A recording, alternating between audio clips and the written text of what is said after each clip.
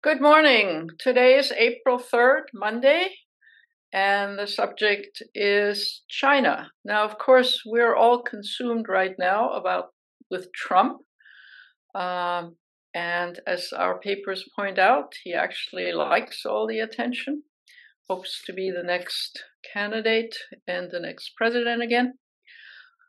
But I do want to talk about China.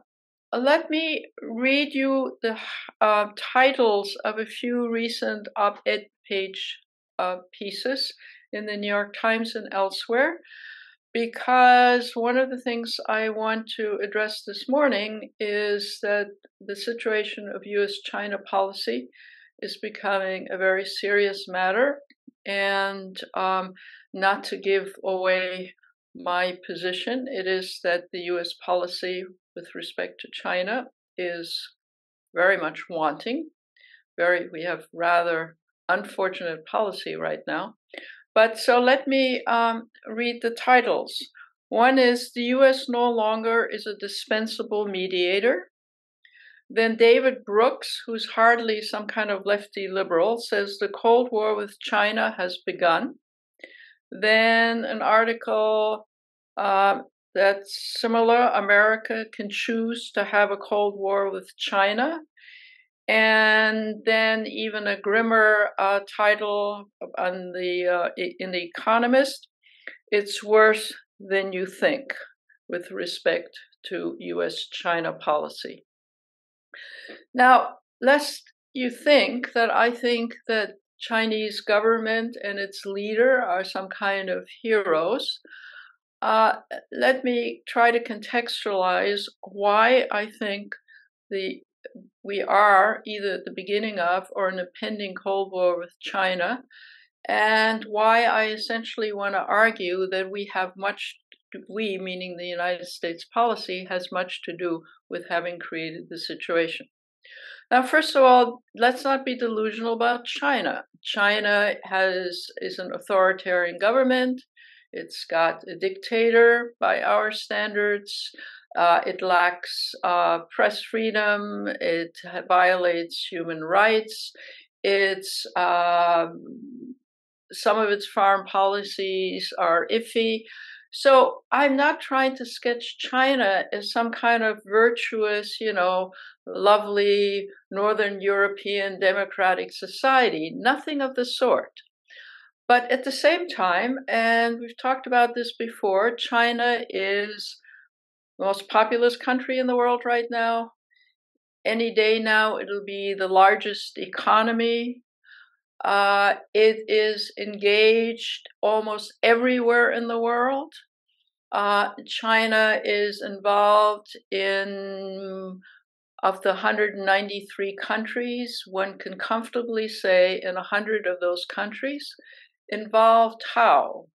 Loans, construction projects, trade, and China is involved in many countries that one would learn and be surprised because we think of them as U.S. allies and so forth.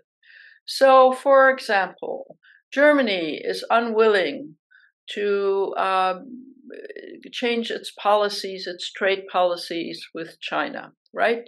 The other European countries likewise. And we are saying, we need to contain China and everybody needs to sanction China and divest from China. So we in the US have walked away from the idea of interdependence, and that's a virtue, and that helps produce reasonable international relations. We've walked away from that, but most European countries have not. It's not just Europe. Latin America. China has investments, and China is making loans to any number of Latin American countries. I think I've mentioned before, China is the dominant trading power with Chile, right, in South America. Who would have thought, right? China is involved with almost 2/3 of African countries. China is involved in many Southeast Asian countries and the Middle East. And you might have seen on the TV or read in the newspaper that China is beginning to play a role not just of trade and investments and such, but for example, diplomatically. Recently, you might have seen pictures of China being the mediator between Saudi Arabia and Iran. Think about it. One is Saudi Arabia is a Sunni country. Iran is a Shiite country. And they have conflicting interest in Yemen's and other places. Who goes to mediate and make peace? Not the United States, but China. So China is literally all over the place, and all over the place economically in two ways, as I mentioned: one, trade; two, investments; three, debt, making loans. Quite a few countries who have difficulty, or which have difficulty, getting loans from the IMF or the World Bank, or private banks, or bilateral loans from Europe and elsewhere, are getting loans from China. Now, that's one layer. The second layer, of course, is that China is very busy getting natural resources from many countries. That's especially true, for example, in Africa, but it's true elsewhere. What kind of natural resources? Copper, lithium, all the kinds of things that are needed for industrial relations. Those countries are happy to sell those things to China, and it is a large market. China also is dependent on food from the rest of the world, the importation of rice, for example, and other grains and so forth. Where are they getting that from? All over the world, some Latin American countries, and that we consider to be part of the Western Hemisphere and not part in any way of Eastern Bloc. So what's the response to the U.S. about all of this? The response to the U.S. is to apply sanctions in every imaginable way. And I want to deviate for a minute and talk about sanctions. Somehow, in the last few years, we've gotten into our heads that we can influence policies of countries, get them to change their national policies, get them to bring them to heel, so to speak, in support of U.S. policies by placing sanctions on them. Placing sanctions on them has two effects. One, which I already mentioned, namely, the interdependence is reduced, and everybody is talking about, and certainly in the United States, becoming self-sufficient, being less reliant on, especially in technology, on chips and other things, on China and other countries, solar panels and all the rest. Not only the Trump administration, but the Biden administration is urging that the U.S. be more self-efficient. And we bring some of these industries home and make us less dependent on China. Well, that sounds like a fine idea, and for some purposes, it is a fine idea. For example, a country in Europe or the United States ought to not be totally dependent on pharmaceuticals or portions of pharmaceuticals on external actors, right? When a plague hits, when diseases need to be addressed, when flu epidemics break out, when regular medications that many of you are taking are needed on an ongoing basis, one shouldn't necessarily be entirely dependent. One should either have a backlog or a reservoir of those medications within the country, because not only could bad relations with a country that produces these things create difficulties, but there can also be natural disasters and other things, right? So I am not arguing that having some independent productions for some things, for example, medications, pharmaceuticals, doesn't make sense for most countries, including the United States. But I am arguing to say we shouldn't be importing shoes from China or some other place or clothing, because we should all produce that at home, goes counter to the wisdom of comparative advantage, which you might have, studied in college in Economics 1. It also goes counter to the idea that if countries are interdependent and linked with each other economically, it makes it easier to deal with them in other issues. But from the U.S. perspective now, the attitude towards China is also other places in the world. Sanctions either bar things from coming into the country or lay on, huge tariffs that no longer make it economical. We are playing this game in lots of places, including with respect to Russia, by the way. And we assumed our sanctions would immediately bite in Russia with respect to the Ukraine. And lo and behold, by and large, Russia has found a way to get what it's needed. Energy they can sell to China and other countries. Arms they can continue to sell to all the countries that use Russian arms rather than American or European arms, for example, India. It can also, circumvent, or countries can circumvent technological stuff they need. For example, Russia very cleverly is now getting it through third countries. For example, allies, Armenia, right? So Armenia buys some technology that Russia needs that the US is sanctioning, and then the Armenians send it to Russia and so on. So to begin with, sanctions often are porous and there is a way around them, but also it doesn't have the political effect in most instances that the US imagines. So here we are, the US applying one kind of sanctions on China after another, sometimes creating some difficulty for China. They have to find a way around, but reducing one's ability to influence China on policies and issues that one would like to have some influence. Now, as soon as I mention influence on China, I'm not suggesting that we're about to have influence to change the regime in China. But it's also the case that we're not able to influence other countries to continue to trade and try to have normal relations with China, in spite of its very many political and human rights flaws.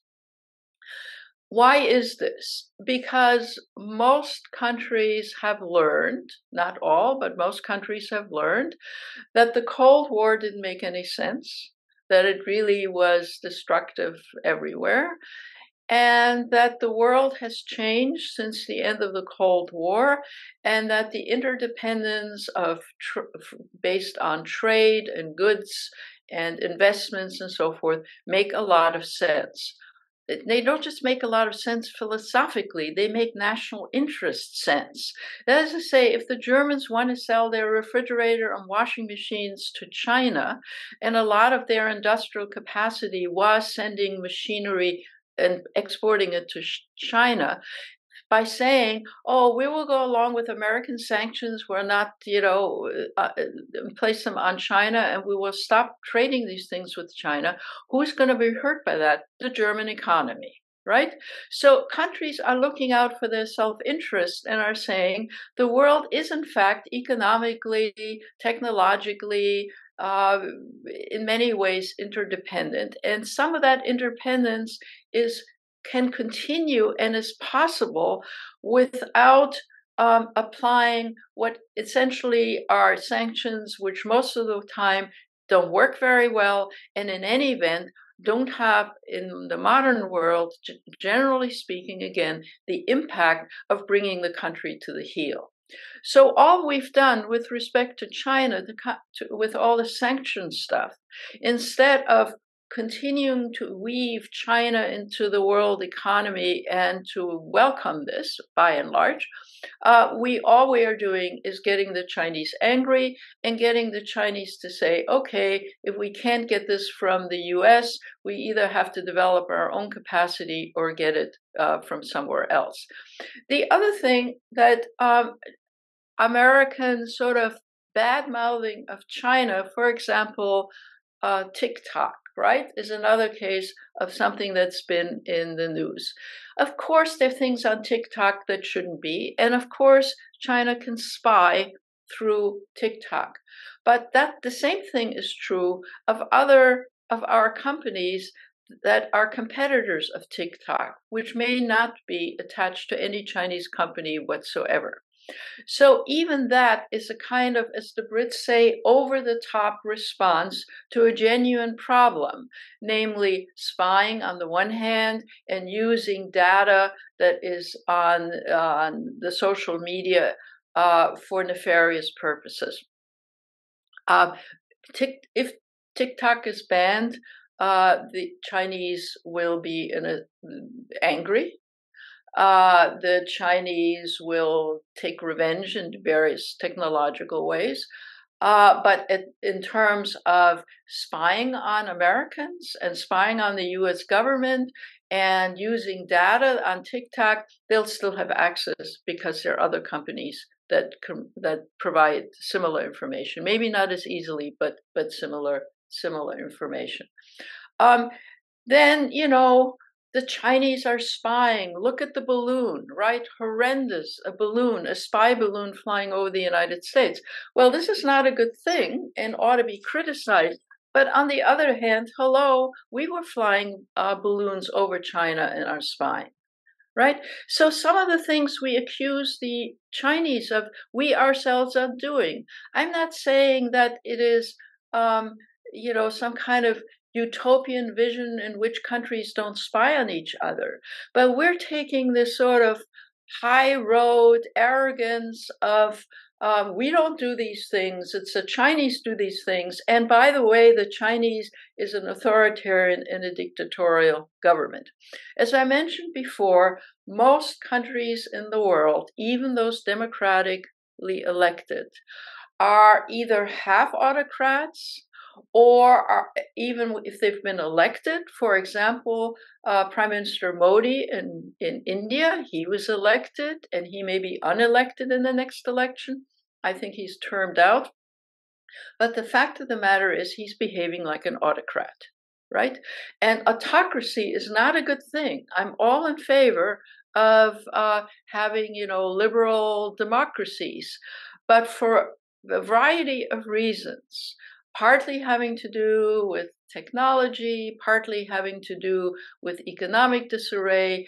By technology, I don't just mean the accessibility of technology, but rather that people can see what happens in each other's societies through technology, in part because many citizens of countries are unhappy because they're disadvantaged within their own societies.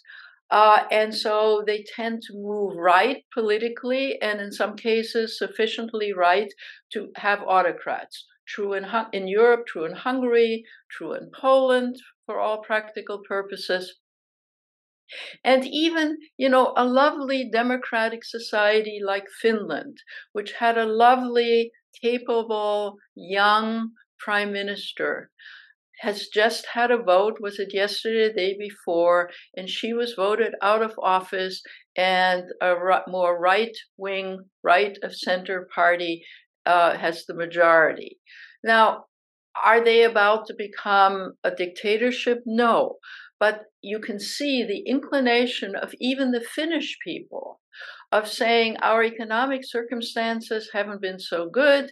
It's a combination of COVID, it's a combination of the world economy, and the current prime minister hasn't done enough to resolve that. So let's vote for somebody else. So even democratic European societies are in some cases having difficulties of people wanting to move to the right, or in France potentially even to the left in the next election, because they're unhappy with their situations. It's a way of taking revenge against the government. So the fact that China is a very large and influential country, and is an autocracy, and is indeed a dictatorship, and has all kinds of serious flaws in it, is not at issue. What is at issue is how do you deal with China? And dealing with them by resurrecting walls, criticizing them in unfortunate and patronizing ways. For example, our foreign Secretary of State in his first meetings with the Chinese when Biden administration came in office was absolutely insulting to the Chinese from the Chinese perspective. Totally unnecessary. It's okay for a country to say we have issues, we have to work through them. But it's not okay for us to pretend that we are this shining democracy that everybody thinks is wonderful, in spite of the fact that, assault rifles are killing school children, the fact that we have the largest infant mortality rate in the world. Or one of them, the fact that unlike any, let's say, other industrial economy, we have the percentage of poor people in this country is larger. The fact that our healthcare system is very dysfunctional, but in comparison to other industrial countries and so forth, we don't look so great in the world right now.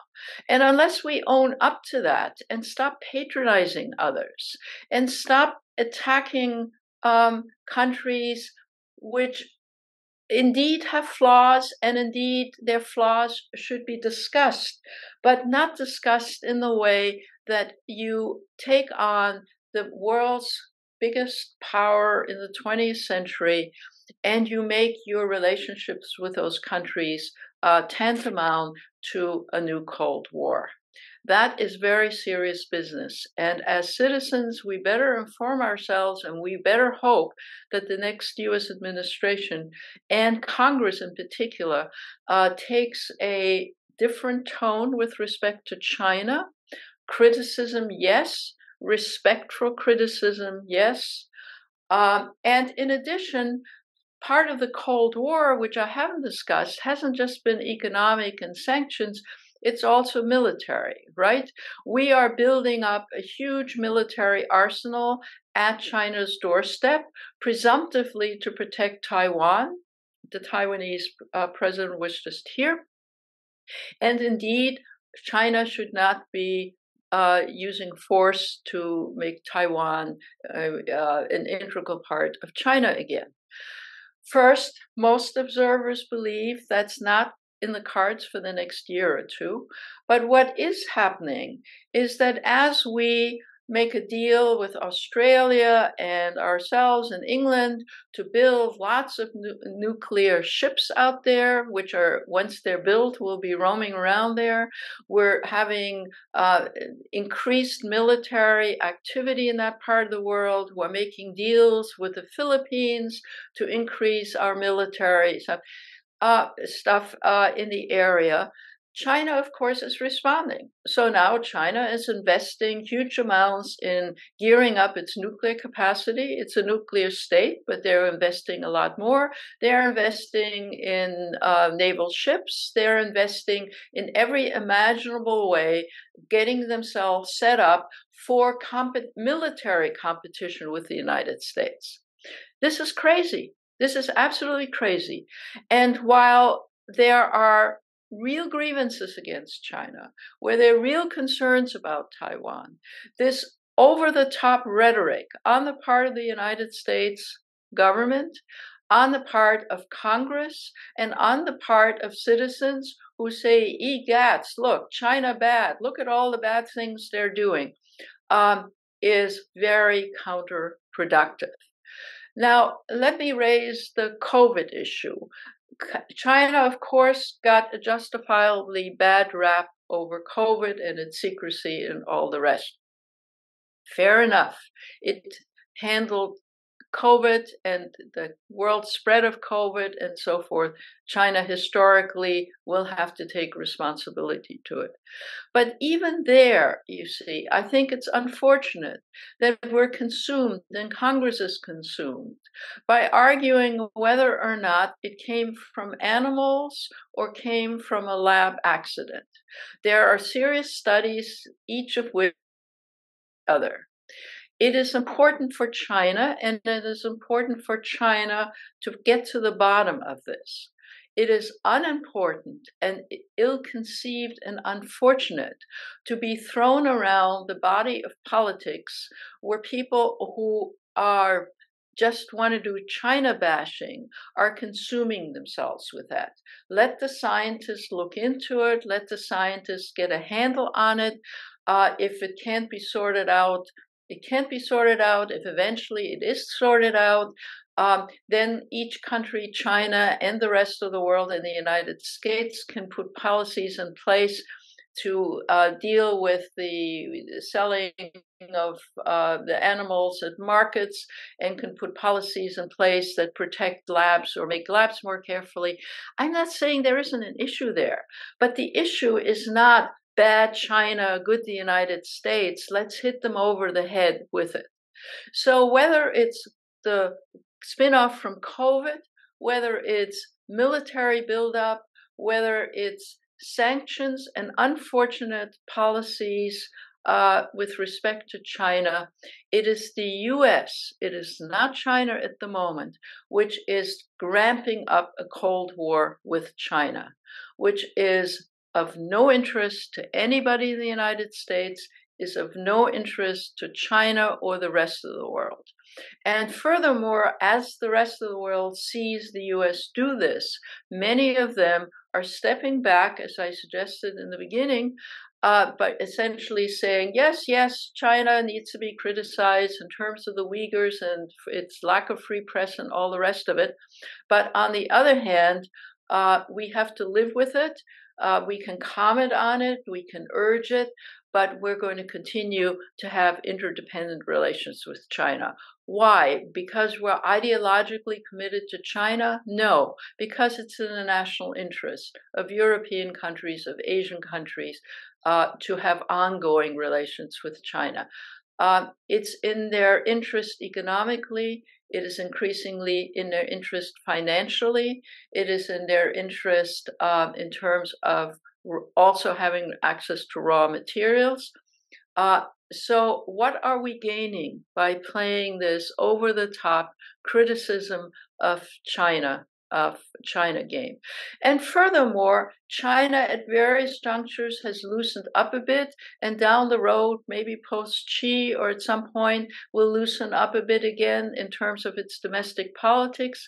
China suffered a lot from the COVID crisis. It is having some economic difficulties at the moment itself. Whether China can right its own ship domestically is still an open question. And so this is a particularly bad time to keep, banging away at China and asserting US democracy superiority. We can mediate, the world will listen to us, the world sees that we're the model democracy and so forth. The world no longer sees it.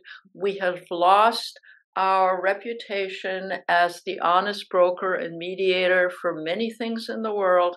And rather than trying to recapture that, and recapture a more constructive role in the world, what we're really doing is eating away at the influence and status which we enjoyed, certainly in the post-Cold War period. I think this is both very sad and very unfortunate, and as citizens, I think we should talk to our representatives. Even the Democrats are part of this game right now. It's not just Republicans, it's Democrats as well, and urge people to stop the China bashing. Yes, reasonable criticism, reasonable displeasure, certain things is certainly called for, but you can't, throw the baby, or you shouldn't throw the baby out with the bathwater on this particular case. So what I would like to urge you to do, we'll have to talk more about China and different aspects down the road, is to, in a sense, read some of what you can read in the papers and the journals where people who are perfectly serious, who are right, left, and center, are saying, whoa, America, you're asking, and we're asking as Americans for trouble through our policies, and it's no longer either a Democratic or Republican situation. And it is difficult for declining powers, which the US is. We're not declining power economically yet. We're not declining militarily yet. We may in the century, but for declining power in terms of influence, to be as pompous and as ill-informed as we are, and even more importantly, not to look out for our long-term self-interest. And I guess my message is our China policy right now is not just not in China's interest and the world interest, but it certainly is not in the US interest. Thank you very much for listening. See you again in 2 weeks.